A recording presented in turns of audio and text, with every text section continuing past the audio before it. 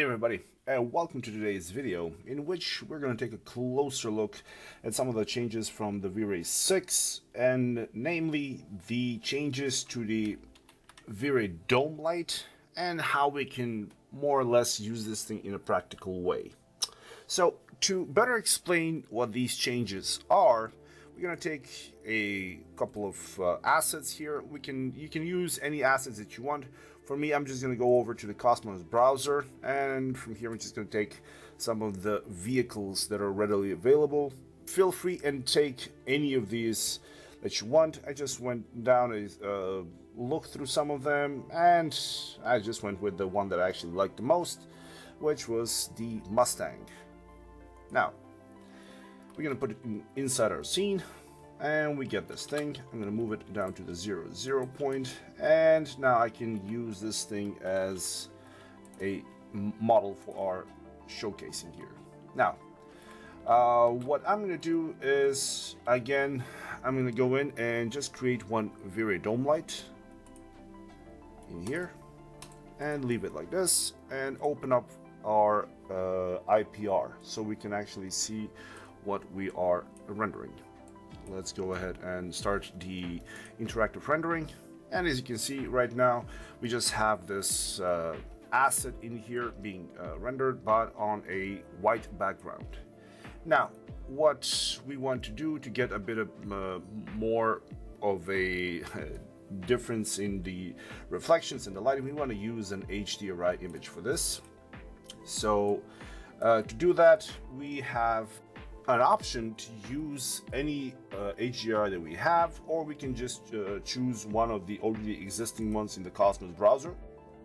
So if we go back here to the start, we have a HDRI section, and here you can get a lot of these different HDRIs. But for this one, I'm actually going to go to an external website.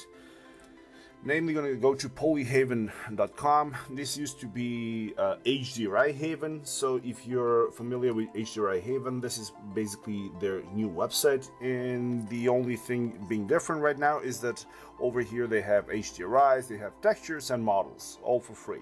So in the HDRIs, depending on what kind of a model you're trying to render, you might want to choose the corresponding HDRI for it. In our case, it's probably going to be an outdoor. So let's see, we have urban for a car, and we can see that as we just did this, we have a lot of different HDRIs to choose from. You can just choose one that works well for you. So by clicking here, you can just download it and test it out. So this is where you can get a bunch of different HDRIs. Now let's go back to Max, and in here what I'm going to do is just input a Vray bitmap. It's going to ask you which HDRI you want to use. I've downloaded a couple of from the same site, so let's go with the first one that we saw here. There we go.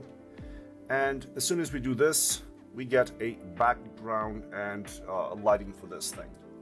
Now, just like this, it's okay, but now we are met with a problem. Namely, if I start zooming in or out, what you're going to notice is that more or less the HDRI always stays the same. If I rotate around it, for example, if I go in, rotate around, you're going to see my car is floating and there is nothing to put it in place. And if we're going to try to basically put this thing to fit with the HDRI, which again, not the best idea. Generally, when you're doing this workflow, what you want to do is you want to be using backplates for rendering, but let's just say for this case you don't have the backplates. Well, now there is a choice where, there is an option that can save you from this. Previously, what you would have to do is you would have to open up the material editor, you pull in your HDRI in here, I make it an instance, and what you would have to do is just click on the ground projection. turn this thing on, and now all of a sudden your model is put on the ground. But the problem is with this one, well, the size is really not that easy to compare, and you would have to change the position in here, so kind of hard to joust it. And also the edges here on certain maps, they would prove to be a problem. So now there is a way that we can actually work around with this thing, and this is where the new option for Vray Finite Dome comes into play. Namely, we're going to turn off the ground projection, so turn it back like it used to be. Now, what I want to do is I want to select my dome light, and I'm going to put it to 0, 0, 0. Now, as you can see, nothing changed. But now, the option is that when you click on the Finite Dome, now this thing changes. So once we increase the radius, let's try 500.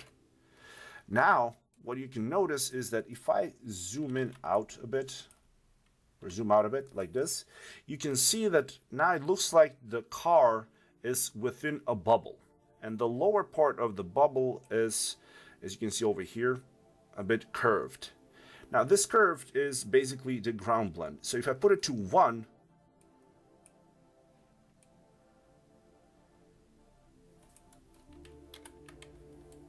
oh, well, I had a bit of a crash. So as I was saying, if we increase the ground blending mode over here, you're going to see that this thing is slowly turning into a sphere. So more and more you're getting this spherical look. Now for this one, I'm actually going to go back to 0.2, leave it like this, and I'm going to increase the radius to, let's try something like 1500. And that is going to make it so this thing envelops more of the scene.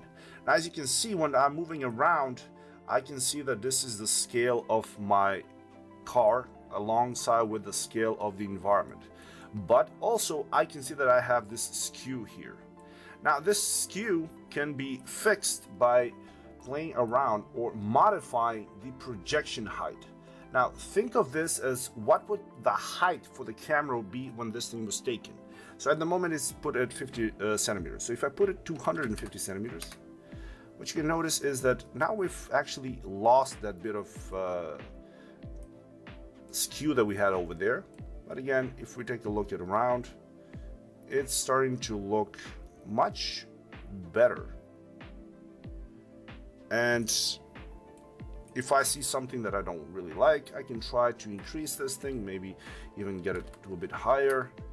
There we go. So 180 would be the height that this HDR was taken. And now what I can do is I can look around and see how the edges are. If I have any problems with the edges being skewed, I can play around with a ground blending option over here. But in this case, even 0, you don't really see this. So for this HDR, we don't have any problem. If I put it to 1, now you can see that problem. So 0.2 in this case works just fine. So we can now go ahead and render this and have our car or our model be in the scene. But you're gonna notice one thing. If we do it just like this, there is a small issue. Namely, well, where is the shadow? We're supposed to see some sort of a shadow here, and well, it is not being picked up from anything. So there is a really quick way of remedying this. So all you gotta do is just go over in the standard primitives, choose Vray. You put down a Vray plane anywhere in the scene, and once you put it like this, Vray plane is a plane that goes on for basically eternity. So it's a unlimited plane, but we don't actually want to see this thing.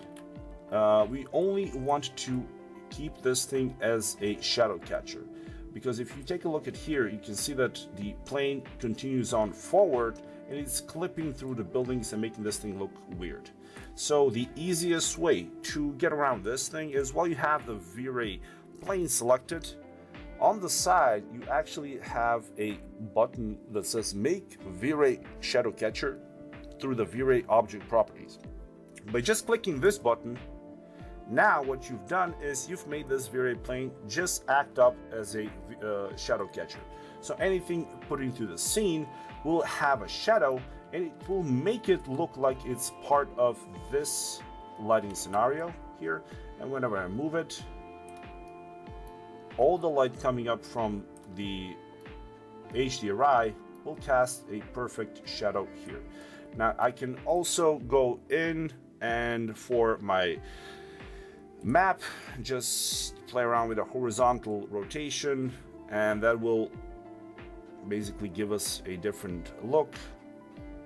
As you can see, the shadow is interacting with however we light this thing up. There we go. So a very helpful thing and easy to work with.